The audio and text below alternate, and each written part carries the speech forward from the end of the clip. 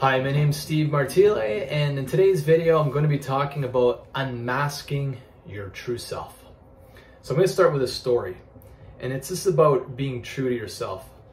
So about 2 weeks ago, I ended up, I had a desire come up. You know, sometimes you get these, something kind of pulls you to do something, right? And I was like thinking about reinvigorating my YouTube channel, but instead of doing that, I thought, you know what? I started this podcast series about 3 years ago called The Meeting of the Masters, and I decided to reach out to someone on that list who I highly respect that would have been a great person to interview for this YouTube channel. And so I reached out to her and asked her if she wanted to be on as the first guest to relaunch the show. Now here's the interesting thing about preferences and being true to yourself. About a day later, I got a response to the email, and she said, yes, I'd love to do the show. Please coordinate with my coordinator on my schedule so we can pre-record the call.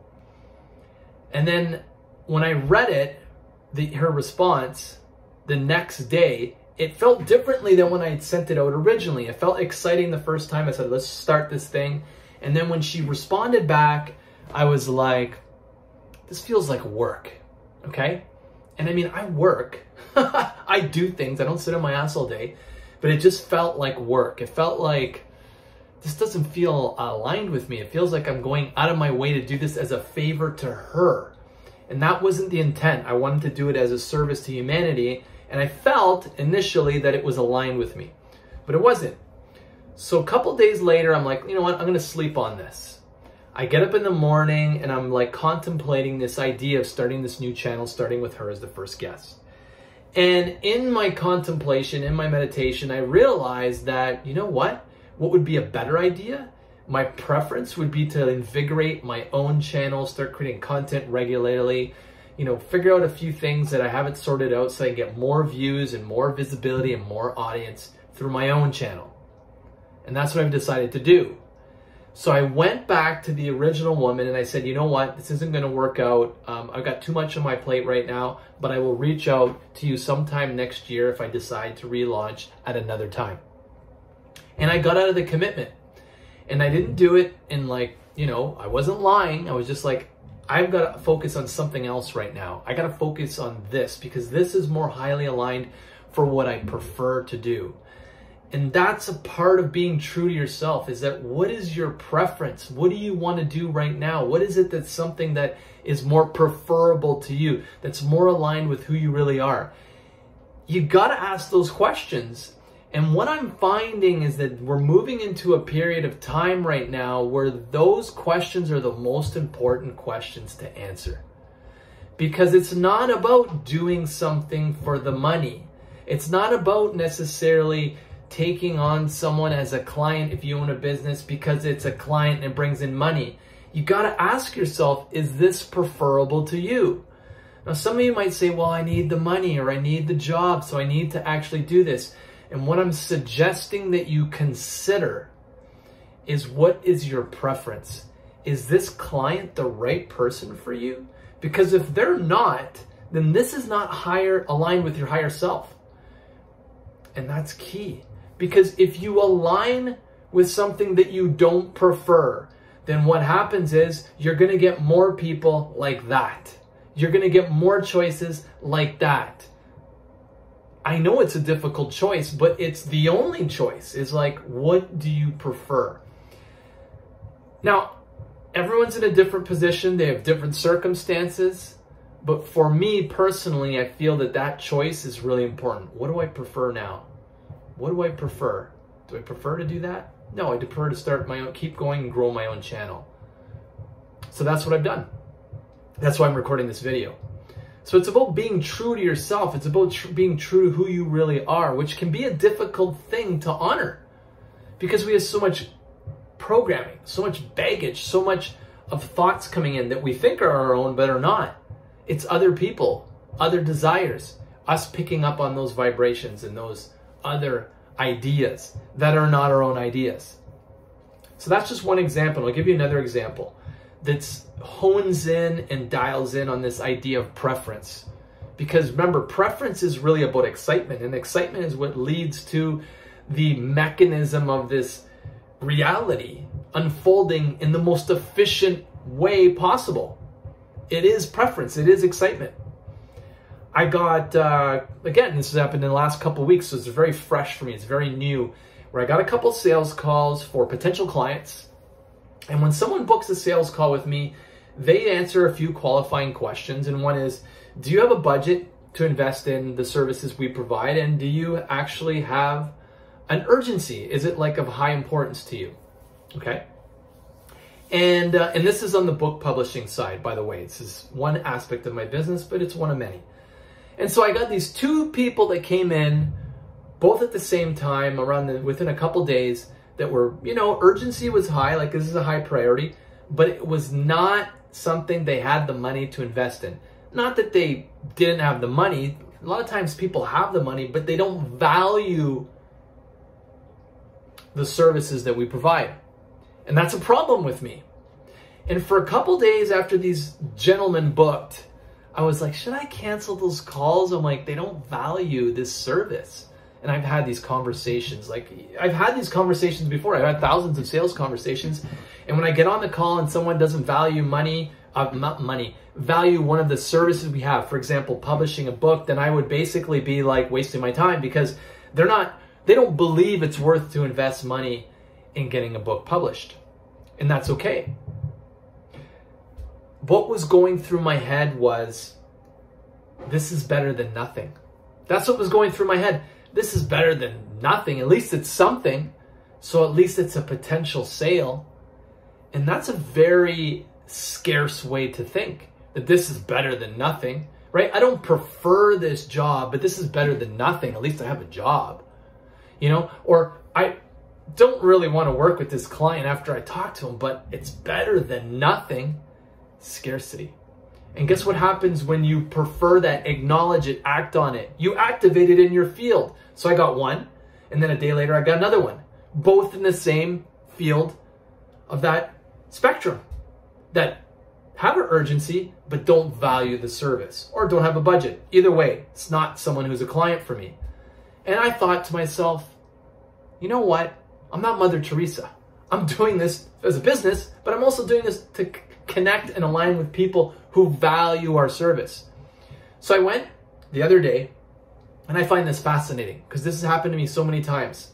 It was literally yesterday, and I canceled both calls. I'm like, forget that. That's not in alignment with who I am. This is what the service costs. This is what I value. If someone doesn't value it, I don't want to talk to them. I go in and cancel the calls. So this whole thing about like, this is better than nothing, I dropped that, and I was like, no, this is not someone who's in alignment with who I am. 3 hours after I went in and deliberately canceled those calls, I get another call booked for mid of this week. Someone who has money, values our service, and has urgency. And that's kind of like how reality unfolds. It's like, hey, here's something that, might be aligned with you, but may not. Do you like it? And I was like, no.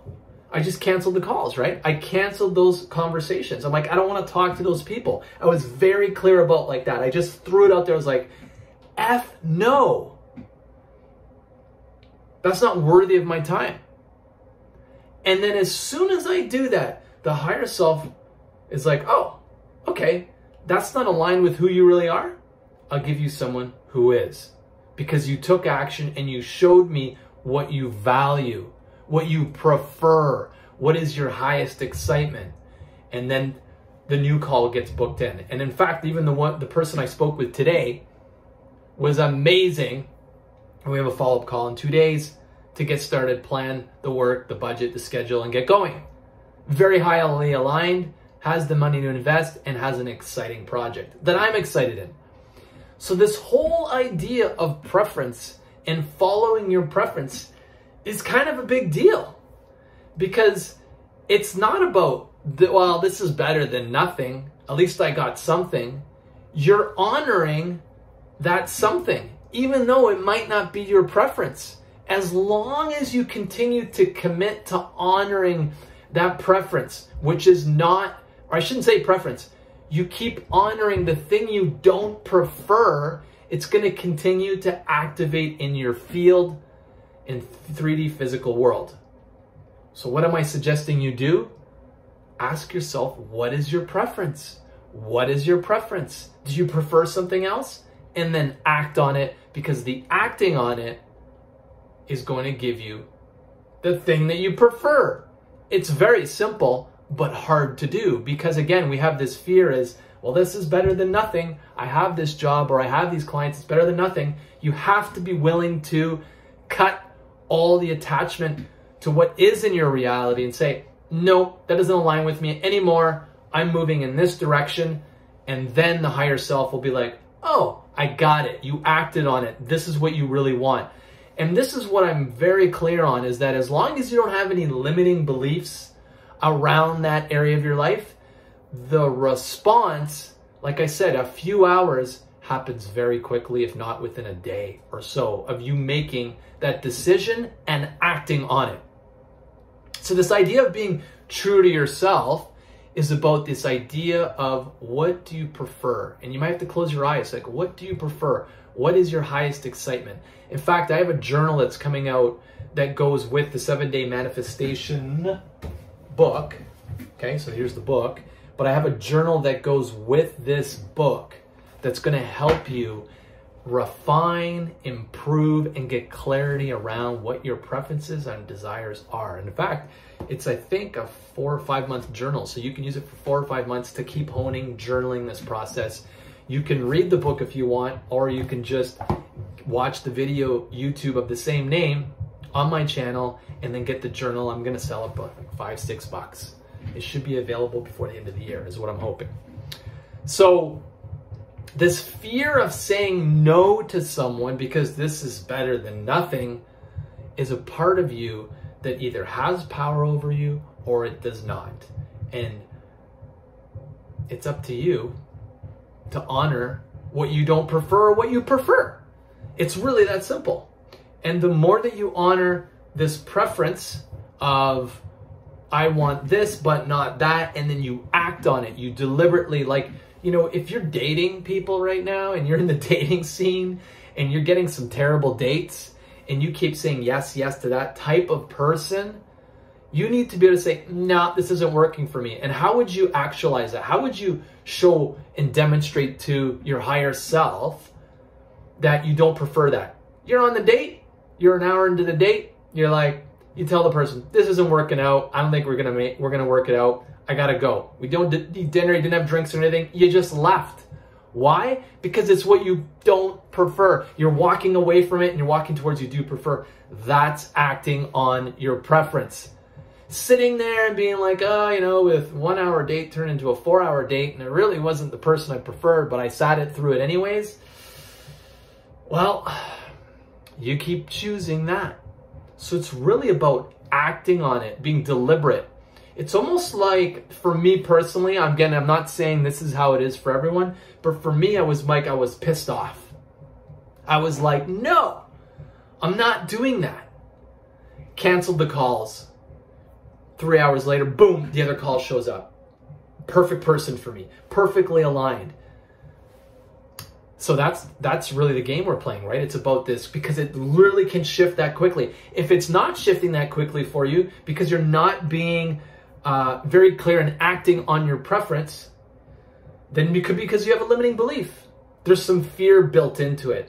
Oh, I don't want to not date someone because at least I have someone, right? I don't want to be alone. And that's a fear too. Well, at least I have some money coming in from this client, even though it's not what I prefer. It's better than nothing because I don't want to have nothing. Fear of poverty, fear of no money, fear of scarcity. So what you're doing is your preference is actually aligned with the limitation, with the limiting belief. And that's okay too. I'm not making a judgment at all. I'm just saying, for me, it's become very clear that if you want to unmask your true self, you have to be very clear and dialed into your desires, your preferences, and being okay with saying no to things because it's not what you prefer. I hope you found this useful and helpful. Again, my journal that comes out with this book is coming out by the end of this year. Hopefully it'll be published on Amazon. I'll have a link in this video. And I hope you have an amazing holiday season as we get into the holiday Christmas-ish season. And I'll connect with you with another video next week. Talk to you then. Thanks again for watching. If you enjoyed this video, please give me a thumbs up. Please subscribe. And if you don't like it, then you probably didn't watch the end anyways. Have an amazing holiday, and we'll talk to you again next week.